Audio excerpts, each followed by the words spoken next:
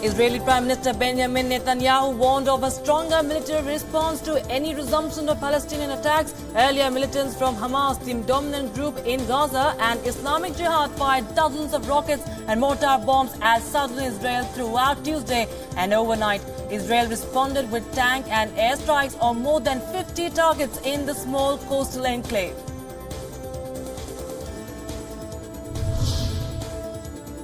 US President Donald Trump criticized Disney CEO Bob Iger for apologizing for Roseanne Barr's racist tweet that led to the cancellation of her hit ABC show, but failing to show remorse about statements made about the president on the network. In a tweet, Trump said, and I quote, Bob Iger of ABC called Valerie Jarrett to let her know that ABC does not tolerate comments like those made by Roseanne Barr. He never called President Donald J. Trump to apologize for the horrible statements made and said about me on ABC. Maybe I just didn't get the call, unquote.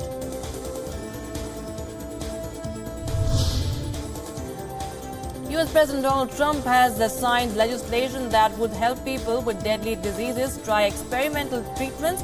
Trump signed the Right to Try bill and he called it a fundamental freedom that will provide hope and save lives. The bill cleared the House last week following an emotional debate in which Republicans said it could help thousands of people in search of hope. Many Democrats said the measure was dangerous and would give patients false hope.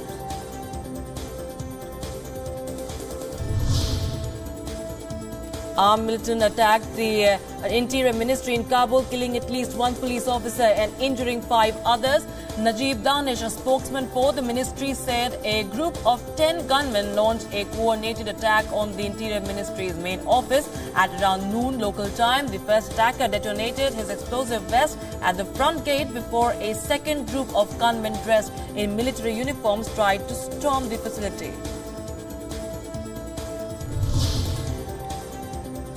Preparations for the potential Singapore summit between US President Donald Trump and the top leader of the Democratic People's Republic of Korea, Kim Jong-un, are ongoing as both sides pressed ahead with arrangements despite recent setbacks.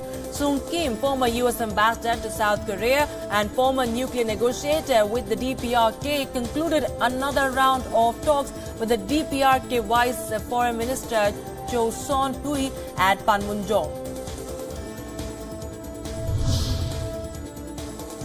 North Korean General Kim Yong-chol held talks with U.S. Secretary of State Mike Pompeo. Kim became the most senior North Korean envoy to hold talks with American officials on the U.S. soil in 18 years.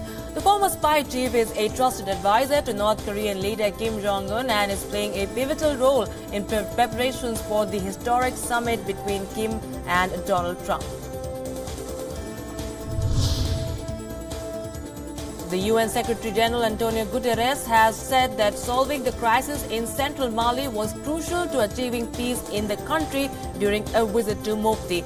Mali is the worst affected by Islamist militants and violence has been rising across the country, especially in its desert north.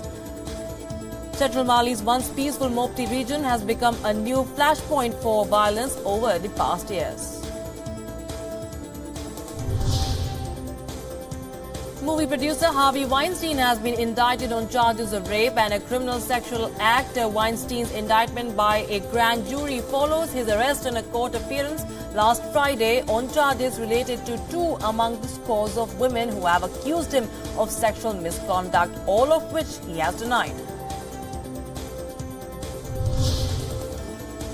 Hurricane Maria claimed the lives of over 4,000 people in Puerto Rico last year and not the 64 long pegged by the island's government as the official death toll.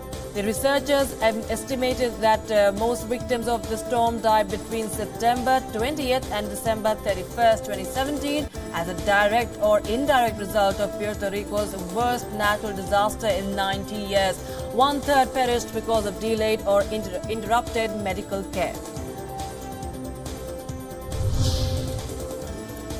On World Tobacco Day, the World Health Organization has released a report. The report says fewer people are smoking worldwide, especially women, but only one country in 8 is on track to meet the target of reducing tobacco use significantly by 2025. WHO said 3 million people die prematurely each year due to tobacco use that causes cardiovascular diseases such as heart attacks and strokes.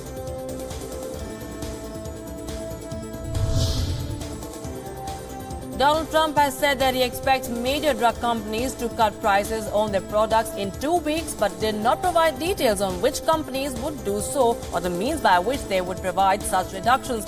Earlier this month, Trump unveiled the administration's plan to lower prescription drug prices.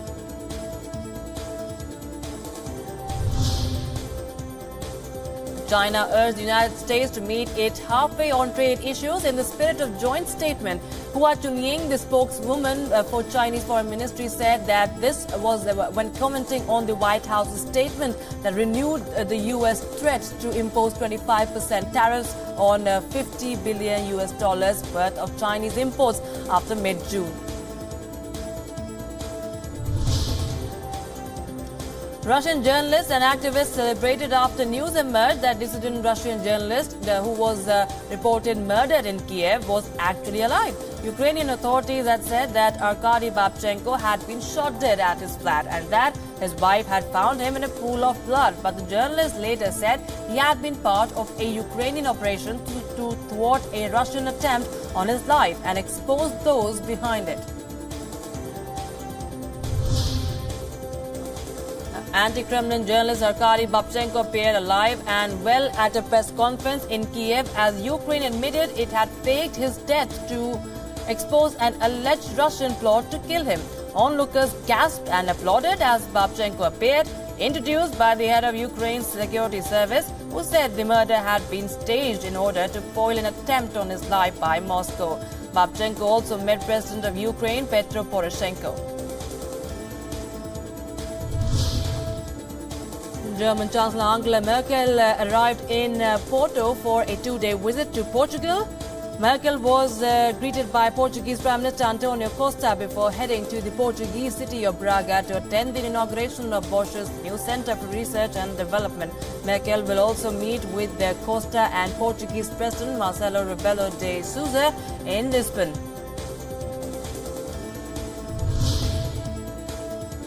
Brazilian oil workers began a 72-hour strike in a new blow to President Michel Temer following a nationwide trucker protest that has strangled Latin America's largest economy for over a week. The strike affecting several rigs, refineries, plants and ports is the latest challenge for state-led oil firm Petro, whose shares have tumbled nearly 30% in 2 weeks.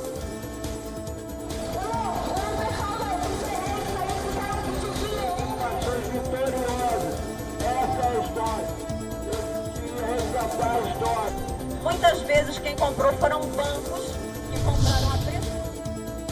An attorney for U.S. President Donald Trump's longtime personal lawyer, Michael Cohen, accused porn star Stormy Daniels' lawyer in federal court of leaking Cohen's bank records, calling it a drive-by shooting of my client's rights. In a hearing before U.S. District Judge Kimba Wood in Manhattan, Cohen attorney Stephen Ryan also called the alleged leak by Daniels' attorney Michael Avenatti reckless, malicious and intentional.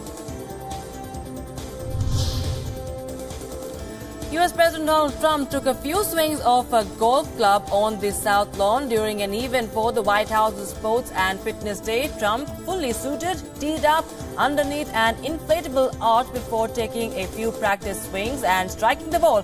The Fitness Day celebration came just days after Trump made 2 visits to his golf club in Sterling over the Memorial Day weekend.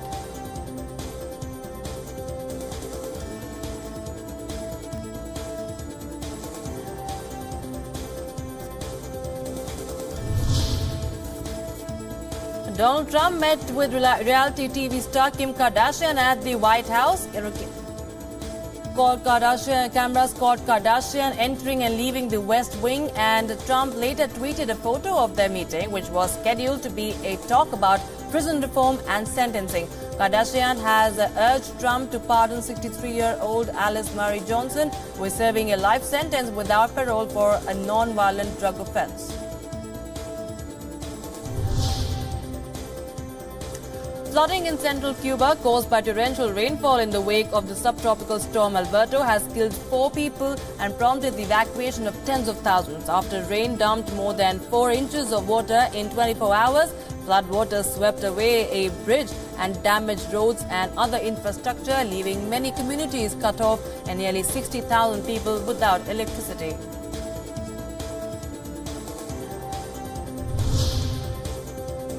Italy's political crisis moved into uncharted waters as the head of state sought a last-minute political compromise to end the 3-month search for a government and restore calm to financial markets. Prime Minister-designate Carlo Cottarelli, tasked by the president with calming tensions and laying plans for repeat elections later this year, raised hopes of a breakthrough, with comments suggesting compromise was in the air.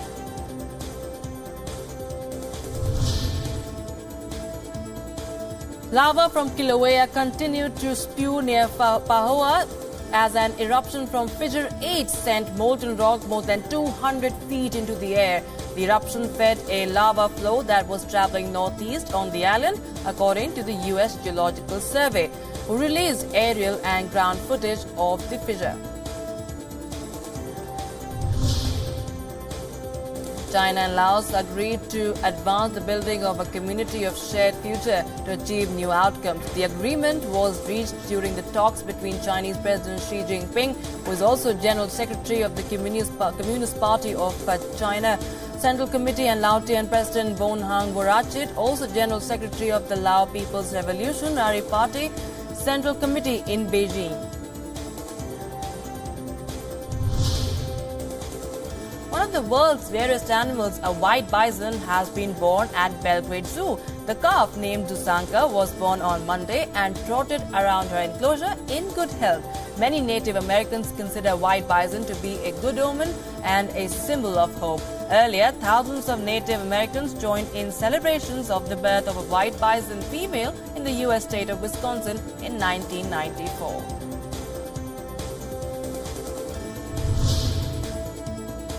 Footage recorded a police officer saving a baby from choking in Marietta in Georgia. Officer Saint Tong used training from his time in the Marine Corps and as an officer at the Marietta Police Department to act fast when the officers received a call that the infant was not breathing and turning blue. In the video, after a few minutes, the baby can be seen moving and breathing again.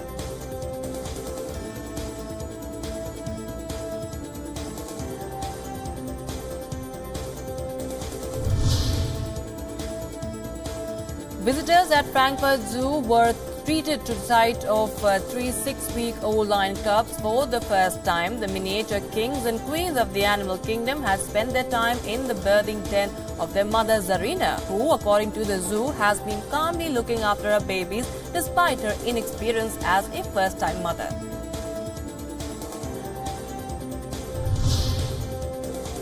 Police confirmed that a pilot died in a helicopter crash in the North Yorkshire, England. Emergency services arrived at the scene to find the helicopter on fire. North Yorkshire are working with the Air Accidents Investigation Branch and the Civil Aviation Authority to establish the cause of the crash.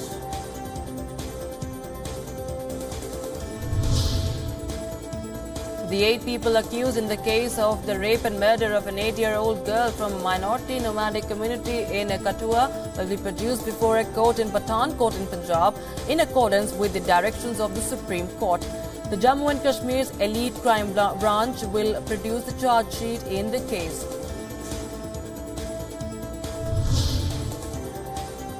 Former footballer Baichung Bhutia is set to formally launch his party today to challenge the Sikkim Democratic Front or the SDF, which has been ruling the state for close to 25 years.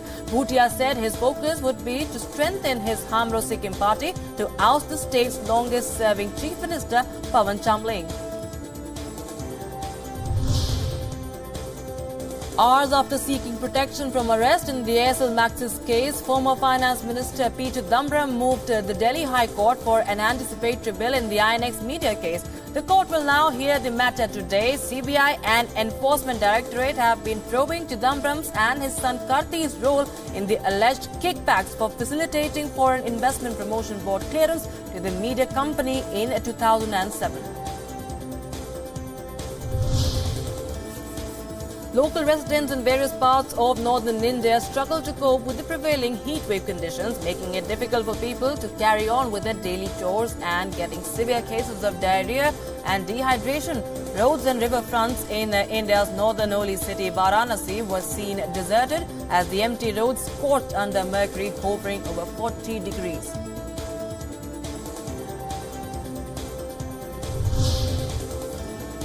Queen Maxima of the Netherlands met famous tiffin carriers of India's financial capital Mumbai, better known as the Dabbawalas. On the occasion, the group of lunchmen presented a memento to the Queen in the form of framed miniature traditional lunchboxes.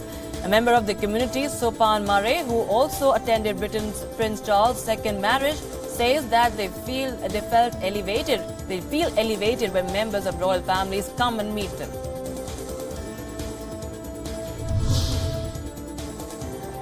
Indian Federal Police have filed a case against AirAsia Group, the airline CEO Tony Fernandez and its domestic entity AirAsia India over allegations of corruption and breaking rules in obtaining a flying license. The CBI accused the airline, some of its employees and third parties of violating India's foreign direct investment rules.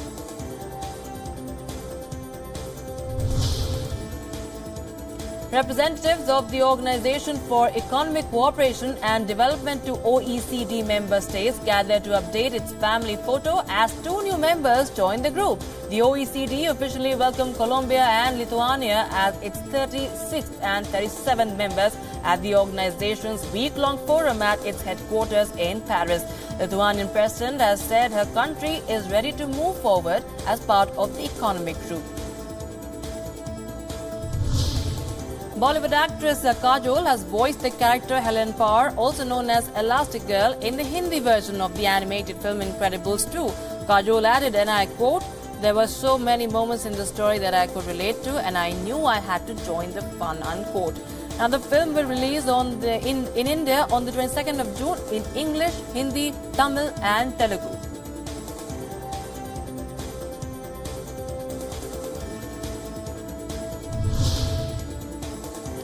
In an attempt to expose predatory journals which publish papers for money, an MIT researcher has managed to get a fake computer-generated study published with co-authors Kim Kardashian and Satoshi Nakamoto, the unknown inventor of Bitcoin.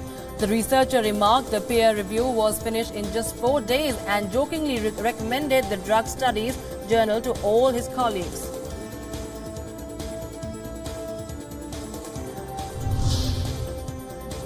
Bollywood actor Rajkumar Rao has said that he had a great experience working with both actors Aishwarya Rai Bachchan and Anil Kapoor in their upcoming film Fanne Khan.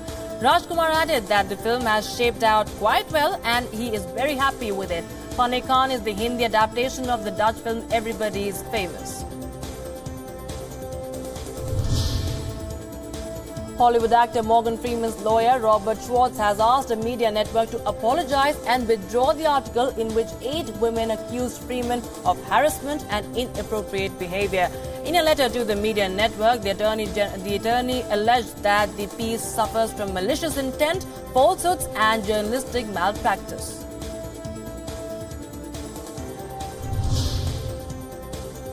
ABC Network cancelled its hit reboot of Roseanne following star Roseanne Barr's racist tweet that referred to former U.S. President Barack Obama's advisor Valerie Jarrett as a product of the Muslim Brotherhood and the Planet of the Apes. The tweet triggered an outrage on the social media platform.